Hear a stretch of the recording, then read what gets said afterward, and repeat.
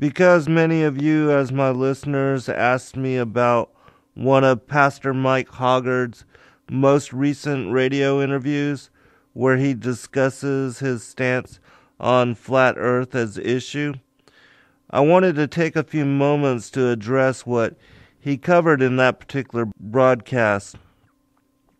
However, before doing so, I want to first relate my total and utmost respect for Pastor Mike and the work that he has and continues to do on behalf of the kingdom.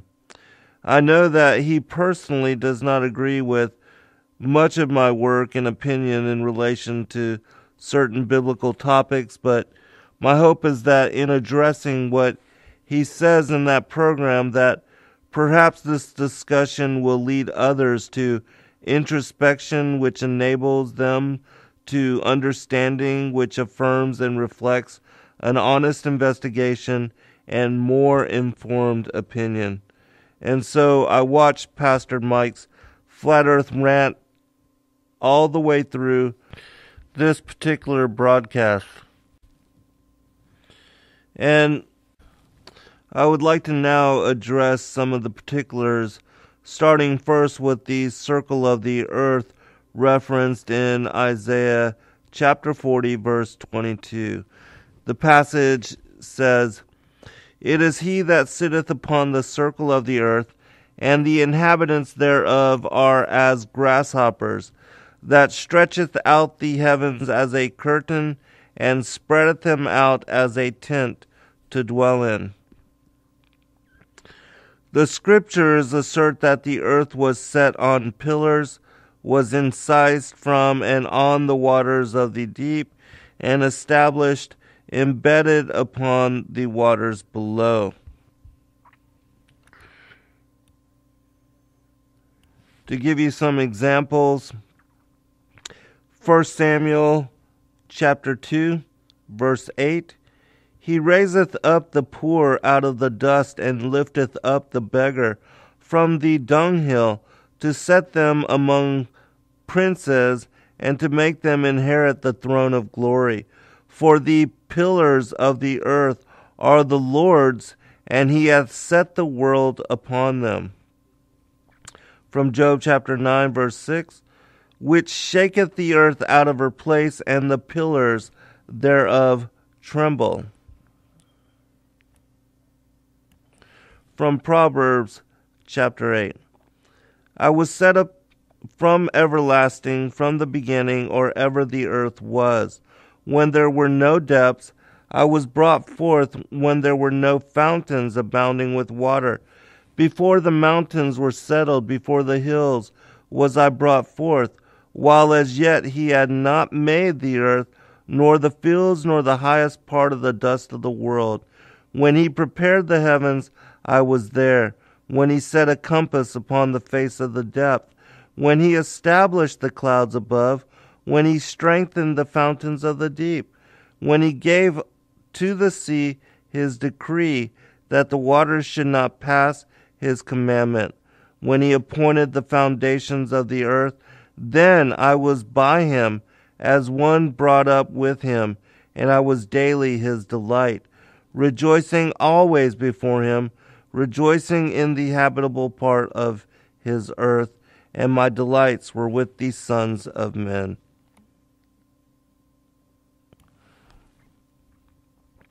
All right.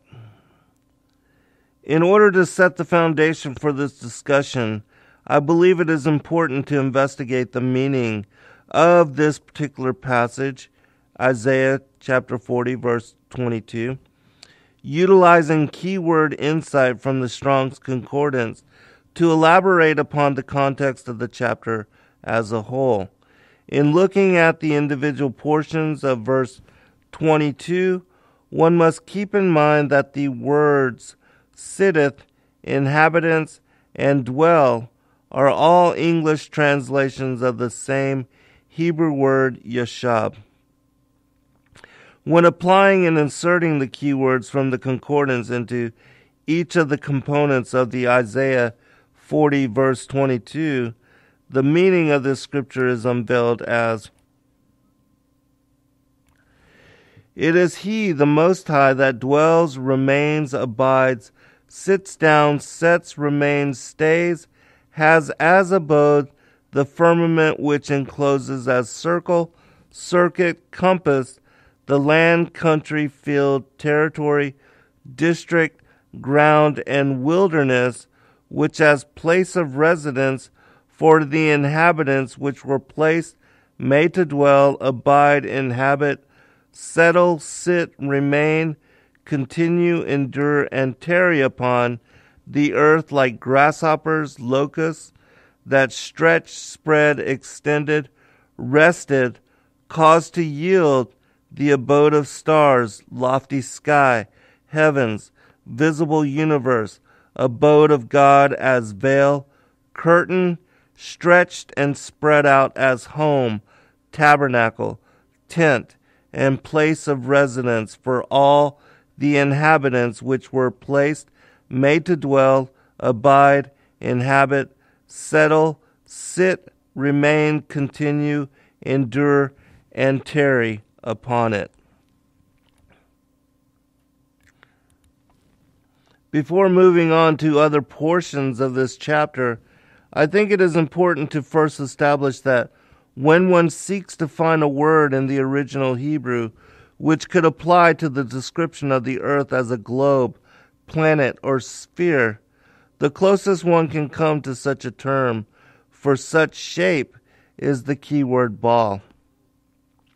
There are no other terms that can convey the idea of the earth as being a planet, a globe, or a sphere in the Hebrew lexicon. Terms or passages which cite the earth as being globular or spheroid in shape simply do not exist. As a plural, the word planets can be found once in Scripture as reference to the signs of the zodiac, found in 2 Kings chapter 23, verse 5. And he put down the idolatrous priests whom the kings of Judah had ordained to burn incense in the high places in the cities of Judah, and the places round about Jerusalem, them also that burned incense unto Baal, to the sun and to the moon, and to the planets, and to all the host of heaven. Planets is the word mazala, and it means constellations or signs of the zodiac. Within Scripture, the planets are associated to the constellations which comprise the 12 houses of the individual signs of the zodiac. The earth is never alluded to in Scripture as a planet. In ancient times, planets, which meaning wandering star, are specifically allusions to the 7 stars which did not come forth at their appointed times. These planets are specified in the book of Enoch as being rebellious stars and counted as part of the hosts which comprise the heavenly luminaries created on day 4. Genesis confirms the earth was established and created before either the firmament or heavenly luminaries, especially that of the sun, whom most believe the earth as planet is orbiting around a planetary system. The earth being created on day 1 is cited as foundation for the firmament, which was affixed to and spread above it on day 2. The sun, moon, and the stars as heavenly luminaries were placed into and hold circuit within the firmament which was fitted to the earth. According to the order of creation, the heliocentric worldview just does not in any way make any sense, for why would the Most High create the earth first and then the sun on day 4 if the earth is somehow supposed to be orbiting around it? According to the ancient Hebrew belief system, the earth was and is understood as the foundational circular plane for the heavens, which Isaiah 40 verse 22 cites as being spread out as curtain above it, and which containing all of the constellations, planets, and other heavenly luminaries are housed within it. The closest that one can get to describing the earth as a planet, globe, or sphere in Hebrew is with the word ball, which incidentally is found only once within Scripture in Isaiah 18 chapters prior to his description of the earth as a circle with the heavens spread out as curtain above. Isaiah chapter 22 verse 18 says, "He will surely violently turn and toss thee like a ball into a large country. There shalt thou die, and there the chariots of thy glory shall be the shame of thy Lord's house." When one looks up the word ball in the Strong's Concordance, it is listed as the Hebrew word dure, D-U-R-E, or D-U-W-R, which, though similarly referenced as circle, is also defined as ball, pile, turn, and roundabout. These terms are found within the Scripture 3 times, once as ball, once as roundabout, and once as burn. When you look up the word circle in the Strong's, the definitions of the Hebrew word is chug, which also meaning circle is further listed as circuit or compass. And so if Isaiah wanted to describe the earth as a spherical globe-like planet, he could and would have done so with the word ball, which he used just 18 chapters prior to his description of the earth as a flat circular plane.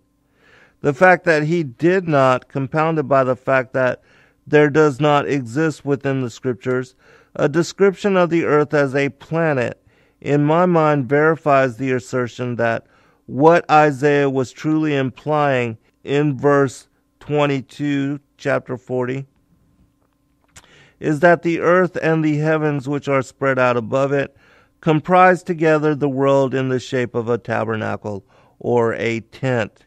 When one studies the context of this chapter as a whole, such allusion fits exactly with the biblical narrative, as well as the vision of Enoch as described in the book on the courses of the heavenly luminaries, which I detail in my latest book.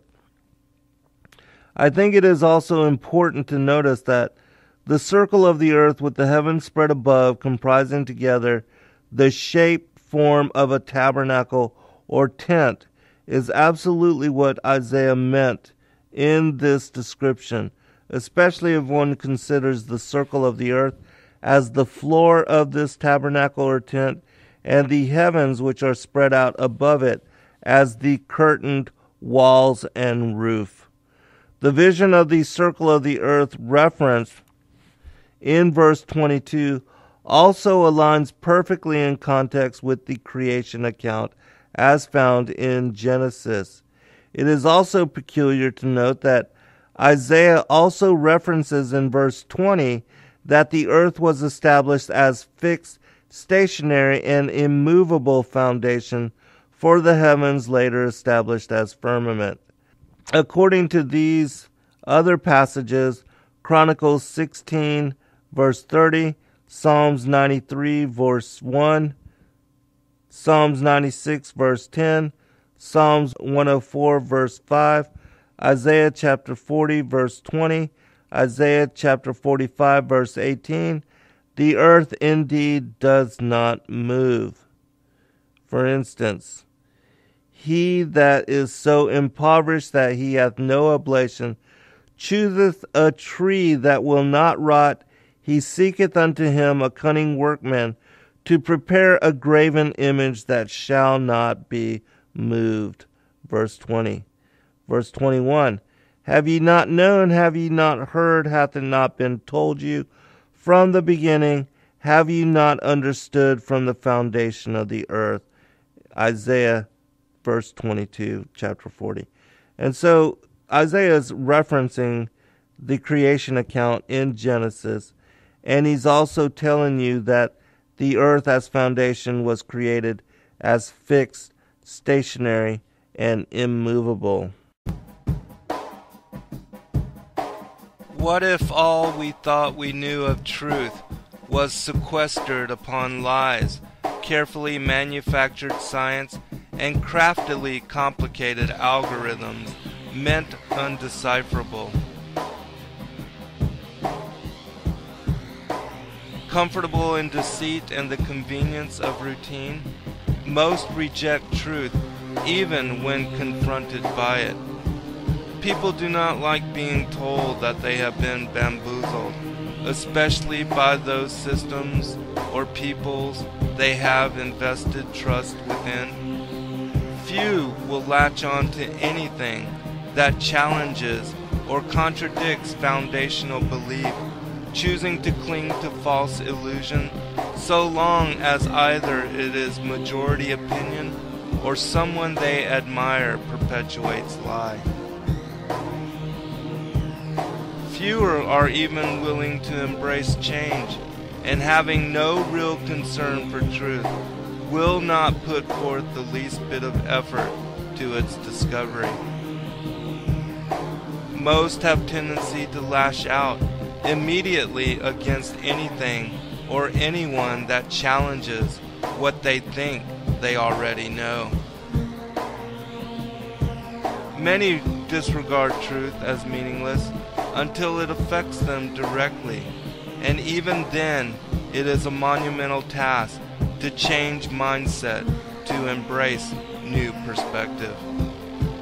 The seeker of lost paradise may seem a fool to those whom have never sought the other worlds.